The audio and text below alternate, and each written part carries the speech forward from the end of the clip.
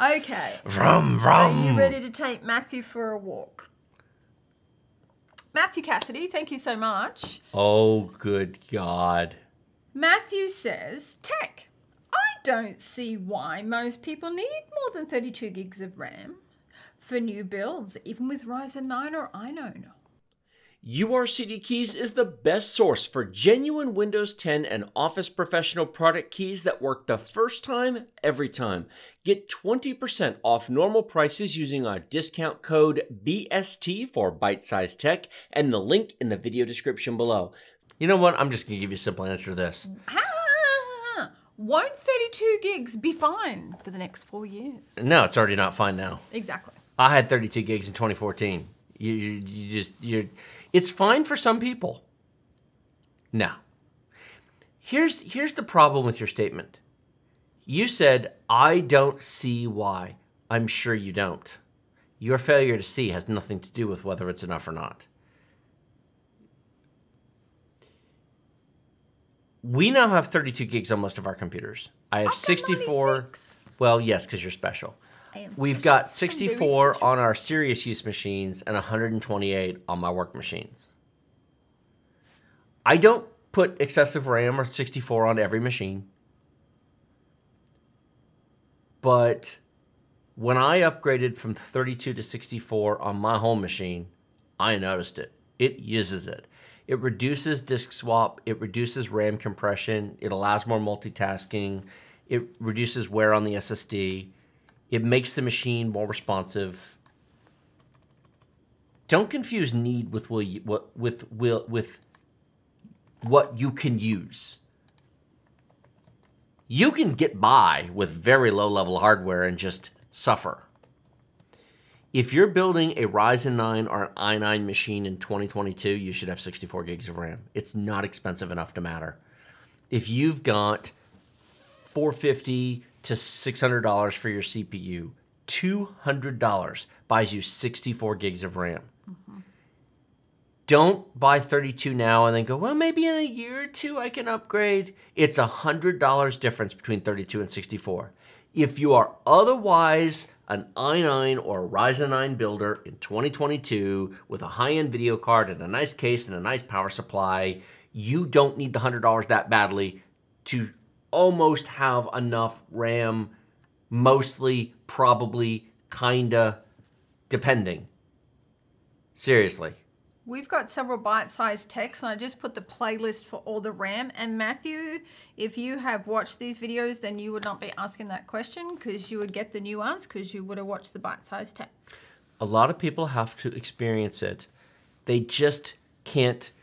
It's a failure of imagination to understand that what they see in terms of use in Windows Task Manager is designed to make Windows look good. Windows will use more RAM if you have it, and it will swap in and out modules, and it'll compress RAM, and it'll use your SSD to hide it. You can use 16 gigs today. But when you add more RAM, it changes the experience. It allows Windows to disk cache more. You know, one of the places a lot of people see the difference in RAM upgrades is Call of Duty 64-player multiplayer online battles, especially if they are running multiple tasks. They've got Discord voice chat going on, or they're listening to music, or they're doing several things. They're gaming. The textures in that game are huge, hundreds of gigabytes, especially if you're playing on a high-resolution monitor. All of that can be loaded into RAM. As you load into maps, as you reload, as you go to the main overview map, as you go to the results screen and back to the main menu and then load into a different map, all of those get loaded into RAM. And if you have 64 gigs of RAM, it reduces the stutter because it has to fetch less from the SSD. Mm-hmm. Windows doesn't feel pressured to unload things from RAM, and it just makes the machine more responsive. Now, this doesn't mean that everybody who has an i5 or a Ryzen 5 or an i7 or Ryzen 7 needs 64 gigs. But if you're the kind of person Chrome tabs, yeah, who can afford a Ryzen 9 5900X, why do you want to RAM starve your machine over $100? Rocky says he's got 64 gigs now. He says, I don't care what my PC does anymore while it's gaming. That's an experience you have to experience. Yep. You don't know what you don't know.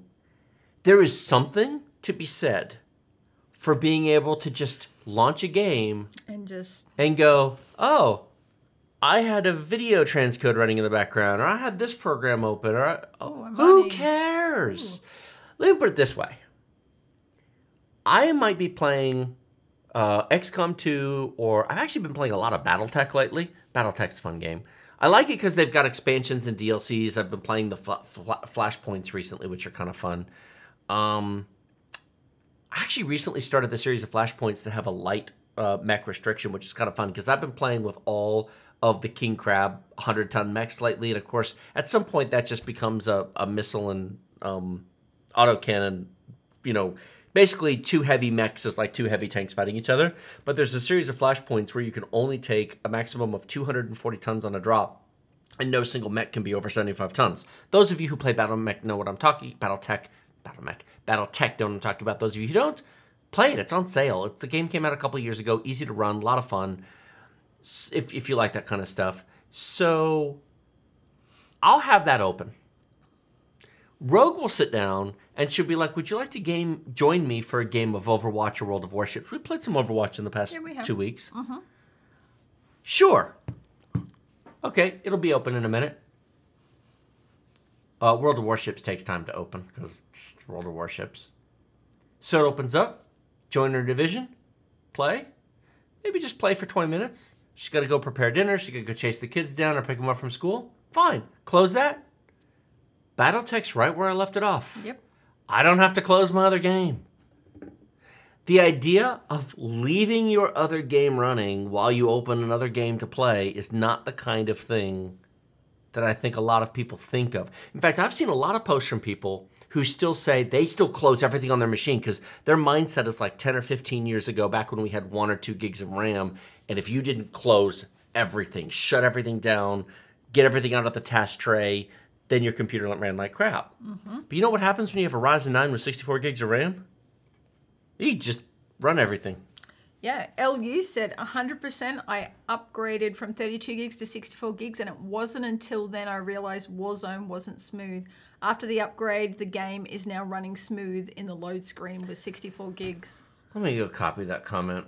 People need to hear that. It's under Yomo. The fact that right there. No, under the blue, right there. See it? Blue. Yeah. I cannot. For some reason, people just don't want to hear this. It's like it's a failure of imagination to understand because they're still thinking, well, 16 gigs is enough. And it does not help, with all due respect to my fellow YouTubers who spend way too much time running benchmarks on clean test benches and way too little time using dirty, fully loaded machines and pressing F5 to run benchmarks on repeat. 16 gigs is enough. Well, when you hit F5. If you're just running benchmarks on repeat on a clean machine. But when you're doing live gameplay. First of all, let me go over this and do that.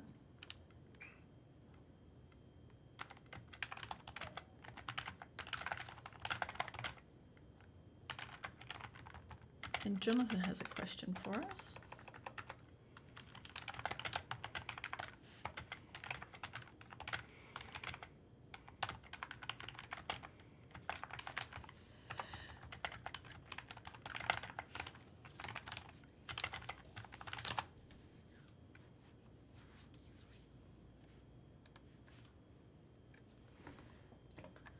I'm also doing this because I want to put it on screen in our live stream so people can see this.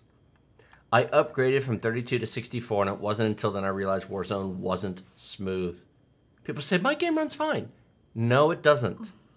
I've seen people argue that Warzone runs fine on their 4-core, 4-thread i5. No, it doesn't. Well, I play it. Yeah, you haven't seen smooth.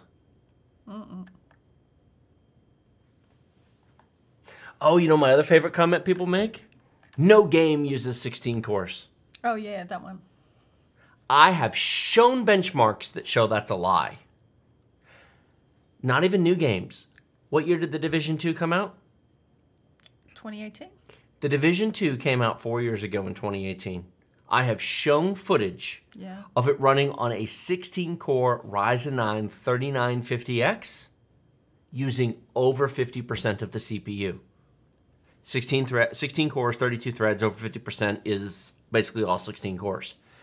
It was in a very heavy multiplayer battle with 3 groups of enemies from 3 different directions, smoke grenades, drones. It was an excessively heavy battle. I have a ton of time in The Division. The Division, actually in single-player mode and relatively ordinary stuff, will run remarkably well on a 4-core, 8-thread chip. An i7 6700K from 2015 will actually run The Division 2 remarkably well until you get into that battle. I was benchmarking, I was recording it, and after that battle was over, I came downstairs and you heard what? When I came downstairs and I said, "Rogue, rogue, rogue." Oh, you're very excited. And what did I say? I don't remember. I've slept since then. Oh my God, that was incredible and amazing. It's very rare that I'm shocked when I test stuff. I usually know the results. I mean, after you do enough of the stuff and it becomes predictable. I was floored at how I had never seen it that smooth, and in a busy combat scenario like that, you're used to some slowdowns and you're used to hitches. There were no hitches. It was butter smooth throughout smoke grenades, through drones, through 3 groups of enemies. I was grouped up with another person. We were fighting together, and the frame time graph never blipped. It was bloody smooth as a rock. 4 years old. I get comments all the time. No games use over 8 cores. Well, guess what? It's Luke Skywalker's comment in The Last Jedi. Amazing. Every word you just said was wrong.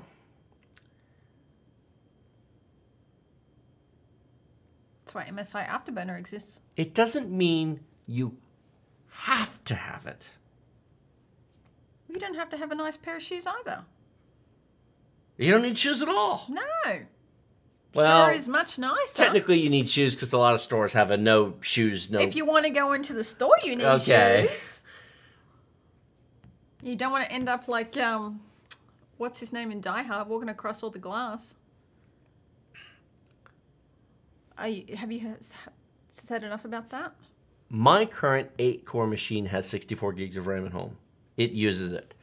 My 16-core replacement for it will have 128.